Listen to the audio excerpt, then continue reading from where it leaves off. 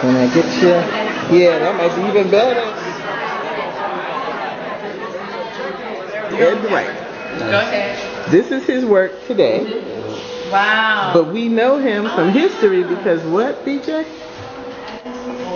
Ed Dwight was chosen by John F. Kennedy, handpicked by, well, I don't know if it was handpicked or not, but he was chosen by John F. Kennedy to be the first astronaut candidate, first black astronaut candidate.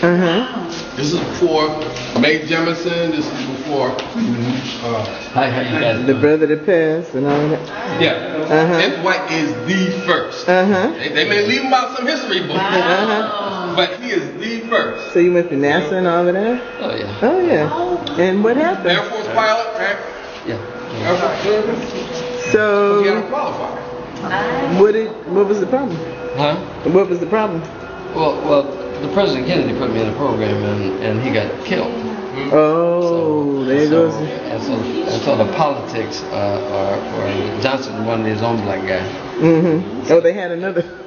No, they just they told me to step aside until Johnson's guy got in there and got into space, and then I would come back after, then I wouldn't take all the first glory, he would, that kind of stuff. Yeah. And so you were disappointed and decided to start making monuments. I know I'm making a fast forward in your career. Well, it evolved into that. I left the military and went to Denver, and I was in business for quite a few years. And then our first black lieutenant governor was elected to office, and he came by my house and he saw some art that I had done for my house. And he asked me to do a sculpture of him for the Capitol building. And I told him I don't do that kind of sculpture because I had a big construction company and I was welding nails together, pieces of metal and stuff. And I said, I don't do that kind of art. So he said, no, dude, you're going to do this, and you're going to quit doing what you're doing, and you're going to make monuments honoring what black people did in America. And I thought he was crazy. And so I ended up doing the sculpture, and it's in the Capitol, and then he gave me a project from the state to do a series of bronzes on why blacks came out west. And that was the first big project I did, and the National Park Service got a hold of that. And they hired me to do a whole bunch of memorials, and then from there it was just... That's what you did? It was chaotic. Amazing. So are you here in LA now? Well, I have a studio here. My main studio is in Denver. I got a big 30,000 square foot studio in Denver. Wow. And then I do some casting, and I have a studio in Berkeley as well. Wow. Do you know Tina, or did you know Tina? Oh, God, the old time. Yeah, she was a good friend, man. I hated to see her pass. Yeah, this is amazing. Really kind of in Tulsa, Oklahoma. Yeah, this is Tulsa. This is when they burned down the town of Greenwood. That's right, 1921. You got it, buddy. And so this is a memorial to that because this is the ground that they burned it down. I didn't know they had a memorial. Wow. Yeah, and this is 30 feet. This is 30 feet tall. Yeah, a couple years ago. And this is all history starting in Africa with the slaves that were slaves of Indians rather than white folks, because the Indians brought their slaves with them when they came to Oklahoma. And so, and this is the whole riot, how the riot started, at the Trail of Tears, where they made the Indians walk all the way to Oklahoma. And this is John Hope Franklin's dad up here. He was an attorney. He was a Seminole Negro Indian. And so it was all mixed up down there, and they had the Seminoles and the Cherokees and Choctaws, but if slaves were escaping into the Indian Territory on the East Coast, and the slaves that got there early intermarried, and they were part of the tribal council. And so all the new slaves that came in, when all the stuff went down, had to stay slaves. So you got blacks that are on a tribal council, and you have black slaves. Wow. And when they walked to Oklahoma. Wow, what a story. You listening? Francis. Okay, Sue Francis. I've heard that name. Yeah. Okay, so Sue Francis. Yeah. And you're in here with Mr. Dwight, but you do what now? I do more abstract pieces. He does more figurative, and I do more abstract. My own pieces. And what we do is we use the lost wax process. So, don't know if you're familiar with that, but basically what you do is you sculpt the piece in clay, which is right over there. You can do clay. And then what you do is you make a mold of it, right? And you pour a wax from that mold. and then that wax, which is over there, then what you do is the wax, you put it in you dip it in a formula that forms, when really, really finely cut brass, that forms a ceramic casing around the wax. And then you heat the bronze up and you pour it through, and you lose the wax, but you have the bronze. Oh, wow. So that's why they call it the lost wax process, yeah. And then once you have the piece, then you have to clean it up, you have to clean the bronze up and that kind of thing. But yeah, and then you patina it. That is beautiful. You heat this up. This is Ed's piece. So you heat this up, and then you add different types of chemical and coloring to it to get the patina. It's called patina. Patina, I've heard that. Yeah. So let me look at some of your pieces. Yeah, so this absolutely. is like a mother and child? Or? No, together as one. Oh, man and woman. Yeah. Okay, I got it now. Yeah, this one too. Oh. This one is living it up. Yeah, she sure is. Yeah, right. Yeah. These are still in clay, so I haven't done those yet. So they're untitled. Okay. Those pieces. Oh, I see. So that's how it looks. Yeah. Oh, wow. That's and then these over here. These are the middle one is in bronze already, but the other ones are still working. Still getting those. Hey, that's what I'm buying. I don't. Can you guys? How you doing? Yeah. I'm gonna put this over here so people can see it. I always wondered how they did that. Well, now you know. So these are the pieces she meant. Okay. Yeah. So that's the Rawles process. Really? So this is what you do is, once you made the mold and everything, then you take this piece, the wax, and you dip it, you roll it, dip it, roll it, dip it, roll it, create that ceramic piece around it, right? And then you get the hot bronze and it goes through and you lose the wax. You have the So the bronze ceramic is a liquid? piece. No, basically what it is, yeah, it is. So you liquid, you put it on the thing, right? You put it in there, you put the wax in there, and then you roll it in this finely ground, like glass and other stuff around it.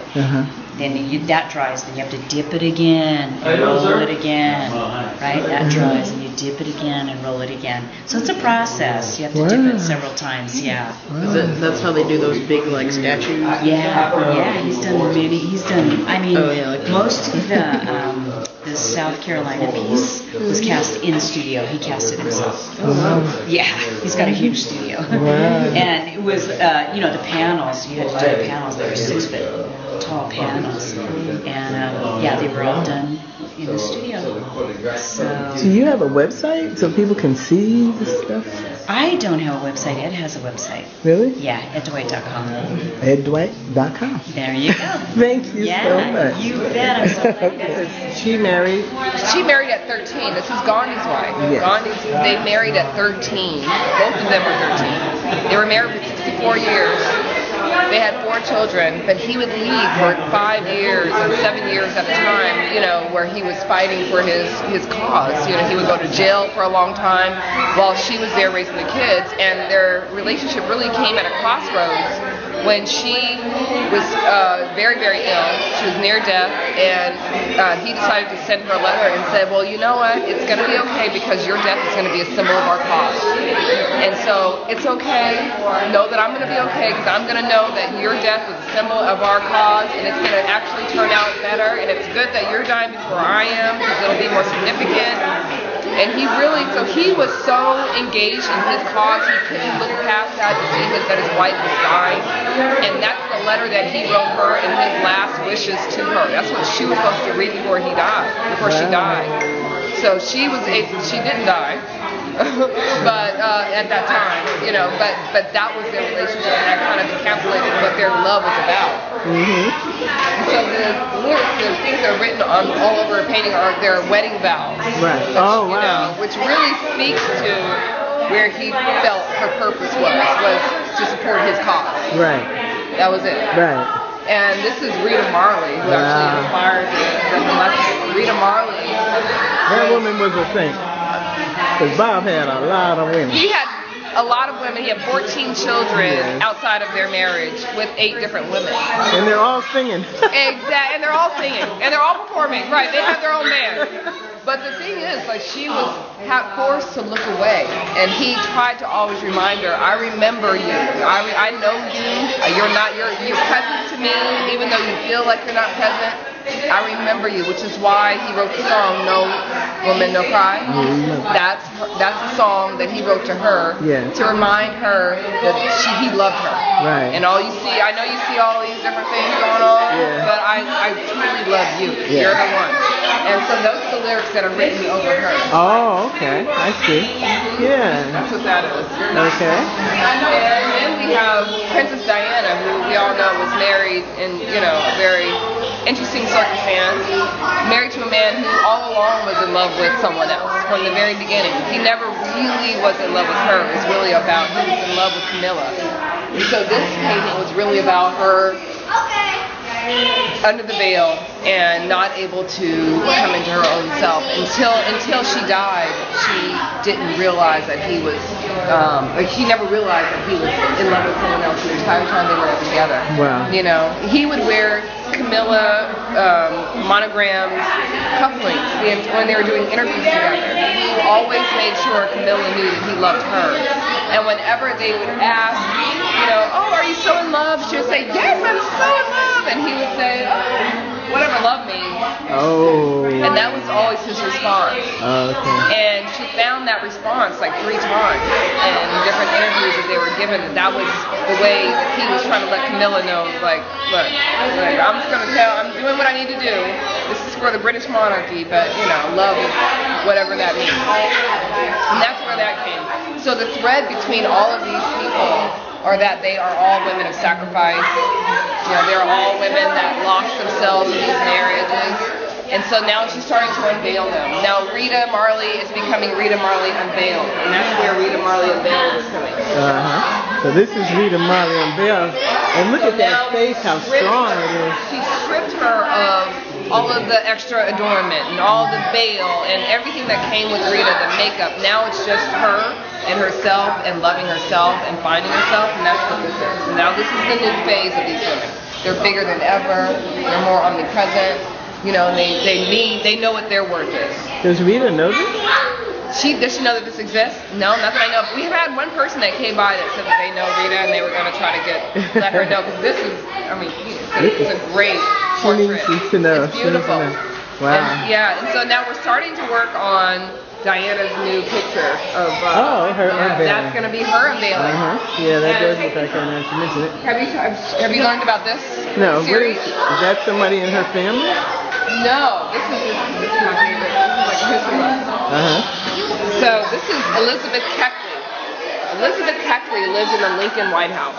Oh, okay. And she was a slave in the Lincoln White House and made all of the dresses for the First Lady, all of her ball gowns. And she became this big couture dress designer, and all of the First Lady's friends were starting to come to her to get their dresses, and then all the army wives came to them to get their dresses. Meanwhile, she's a slave living in the White House, and they are charging an exorbitant amount of money for her dresses while she's sitting there making them all.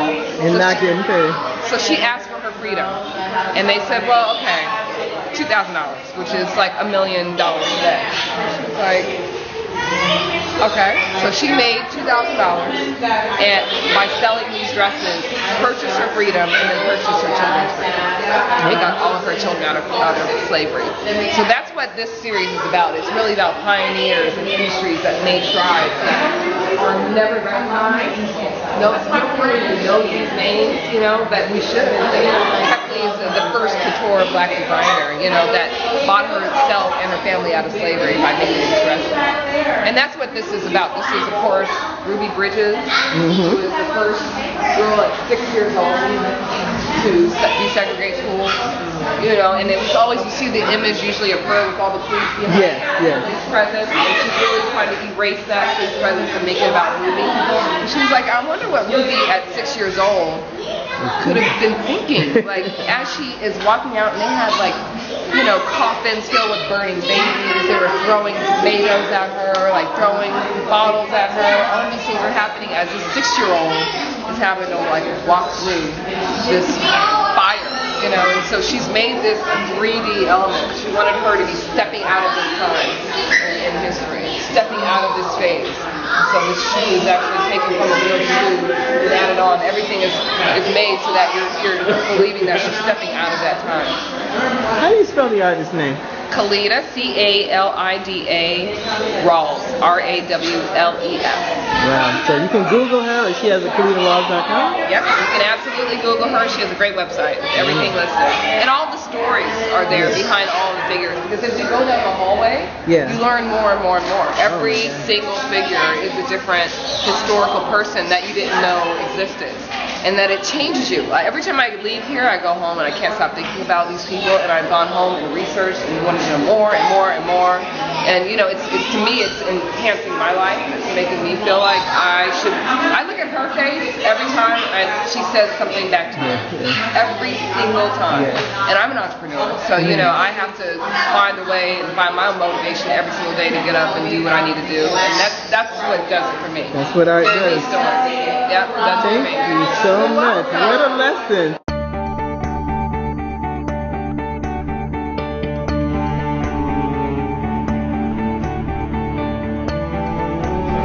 She looks like a dealer. And so, here we go. so you're still doing PR things?